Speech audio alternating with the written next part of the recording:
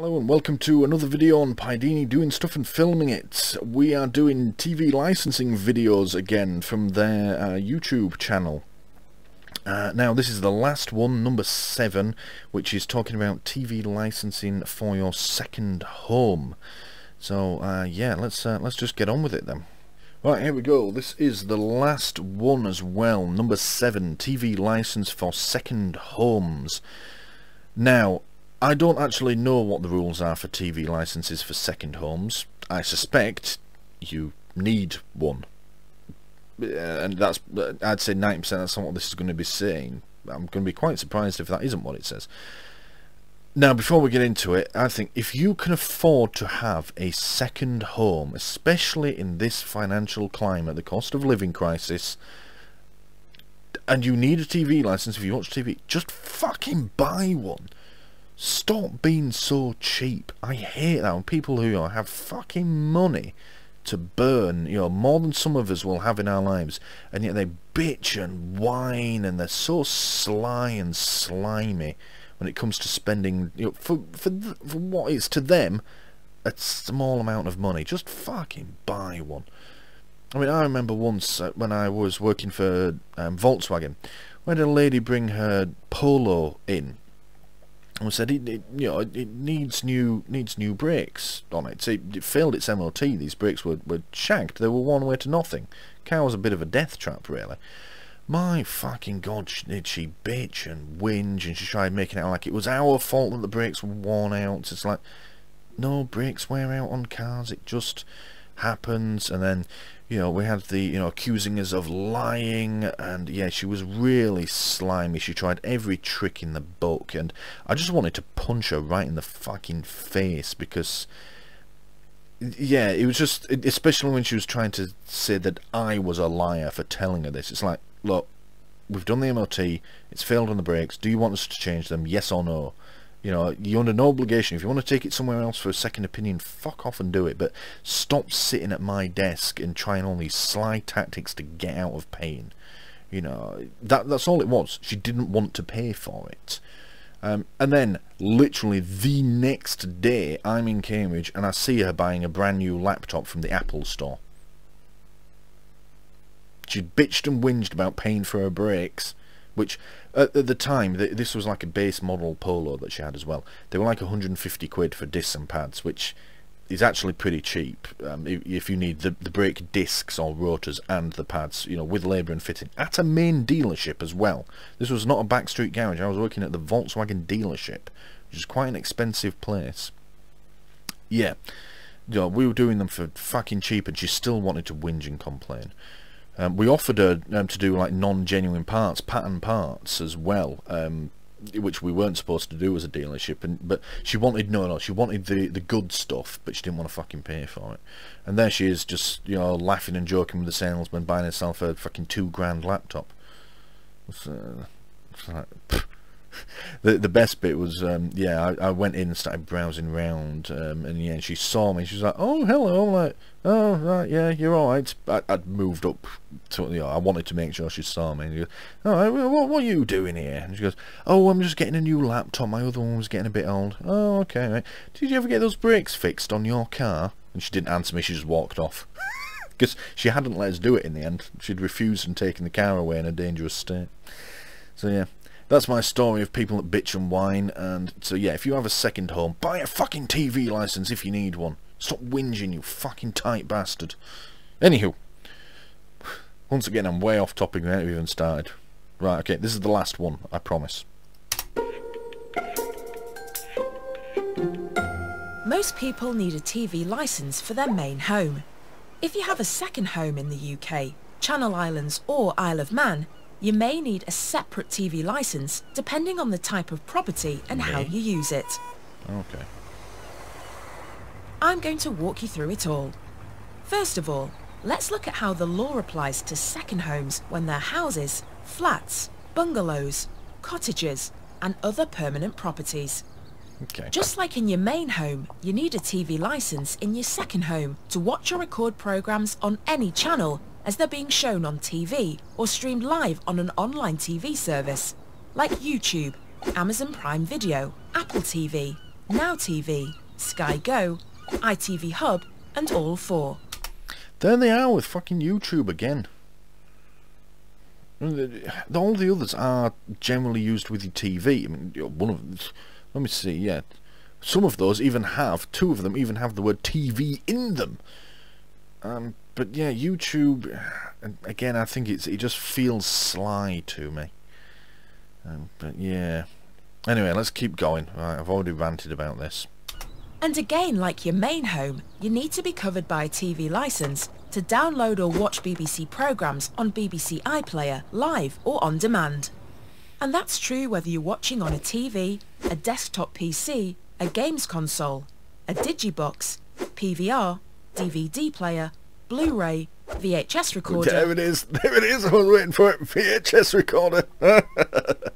They fucking love it.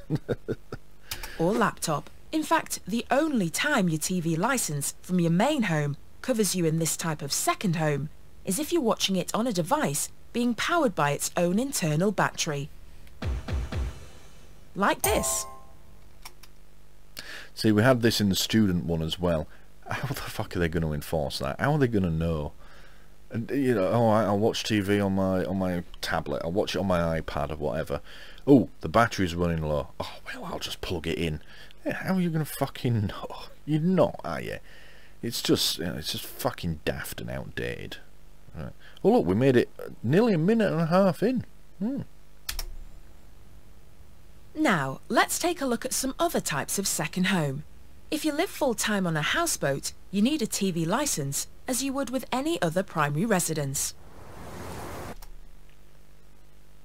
Yeah, that's not a second home though, is it? If you live full-time on a houseboat, it's your prime. That's not a second home.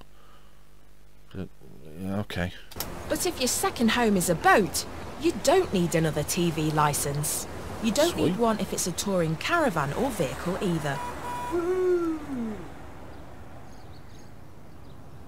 However, you might need a separate TV licence if, like Wendy here, your second home is a static caravan, mobile home or movable chalet, because there are occasions when your TV licence from your first home won't cover you.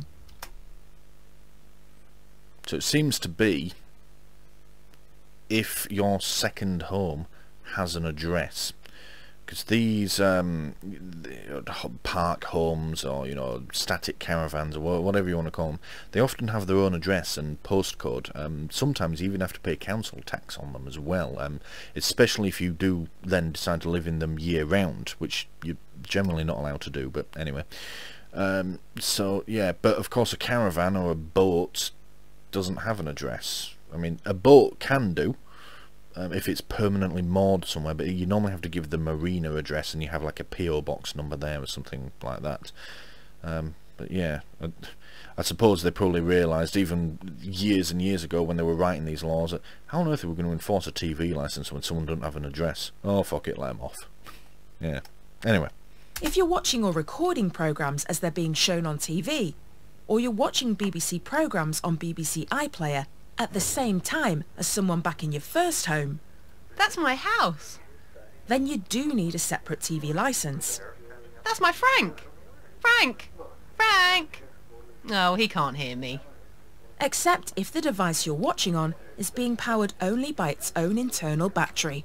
If there will never be an occasion when someone will be watching TV programmes in both locations at the same time, then you don't need a separate TV licence. But we would like you to fill out and return our non-simultaneous use declaration form. It's on our website. Fill out your home address and the address of your static caravan, mobile home or movable chalet, plus your TV licence number and its date of expiry. Then email it back to us at inquiries@tvlicensing.co.uk. If you prefer, you can print the form out and post it back to us at TV Licensing, Darlington, DL981TL. The famous Darlington address. It's the return address and all their little threatening letters that they send out. So yeah, that's how most people know they've got another TV license. How I know, go, oh, return address Darlington. All right, let's have a go. Let's make another YouTube video. Of course, you will need a TV licence if you live in a static caravan, mobile home or movable chalet full-time. Finally, if you rent out your second home and it's a house, flat, bungalow or cottage and you've provided your tenants with a TV, then it is also your responsibility to ensure that the property has a TV licence. That's interesting, because if you just rent a house, it's the tenant's responsibility. But if you're renting out your second home, I suppose that's if it's a holiday home, you're going to be doing multiple rentals a year. They've probably decided it's the owner. So I suppose at that point you're not landlord and tenant, are you? You're like property owner and customer. Yeah. Interesting. Yeah, because according to the rules, you're not going to be covered to take your TV license isn't generally portable. So, yeah, interesting. The only exception is if the tenancy agreement clearly states the tenant is responsible for buying one. If you need any more information about TV licenses and second homes, you can find it by visiting our website at tvl.co.uk/second home. Right, so unless the tenancy agreement says that the tenant is responsible for buying the TV license. So if you're renting, check your tenancy agreement, I suppose. And and if it doesn't say, explicitly say you are responsible for buying the TV license, I suppose don't fucking have one. Let your landlord take the flak, fuck 'em. Oh dear. Landlords are one of my pet hates as well in this country. I'm sure there are good ones out there, but in general my experience of private renting has just been universally terrible. You're treated just as like second-class citizens, and you're basically just treated as a cash cow by everyone else involved in the whole situation. So yeah, that could be an idea. See if you can get your landlord to be forced to pay for a fucking TV license for you. Oh dear, evil thoughts. Right. The TV licence does more than you might think. Right, so that concludes this little mini-series that we've made covering the videos I found on the TV licensing YouTube channel. There are, of course, others. I may or may not have a look at those in the future. Most of them are just the same videos again and again in different languages, so we don't need to look at those. I mean, what was the point? I don't speak any of the languages that they're in, and I congratulate TV licensing for having them in those languages. Like I've said a few times before now in my TV licensing videos, they do seem to take accessibility quite seriously, so we can't fault them for that. But there are a few others. There's some old adverts and such like on there that maybe we'll have a look at in the future. But that concludes this series of the 7 videos that I found. Yeah, I mean, there was some bits that annoyed me, like they kept mentioning YouTube, that you need a TV license for YouTube. Generally speaking, you don't. You just don't, really. There are TV channels out there that do live stream to YouTube, but they don't do it full time. So 99.99% of users watching 99.99% of their content that they normally watch will not need a TV license for YouTube. You just won't. Yeah, it only seems to be for special occasions that you will see them broadcasting live. The only time I think I've ever seen TV channels was recently we had Queen Elizabeth II's funeral here in the UK, and I think all the TV channels were live streaming it. So, but yeah, they were live streaming on just about everything. It was everywhere, which, to be fair, that was a big moment in history, was that. So yeah, but yeah, generally speaking, TV channels don't broadcast to YouTube on a regular basis, so you don't need a TV license for YouTube. You just don't. I wish they wouldn't include that. But other than that, these videos haven't been so bad. There's a few points where I've got a bit annoyed with them, but they've generally been okay. The one point I would like to leave this series with is, I really wish that the ethos that they put into these videos, and to the easy read leaflet that I had a look at in my previous video as well, I wish that attitude to the customers would come across in the letters that they send out to people, because a lot of their stuff is perfectly acceptable. These videos, with a few little niggles here and there, have been perfectly acceptable, really. And that easy read booklet, again, a few bits here and there that I didn't like, but it was generally okay.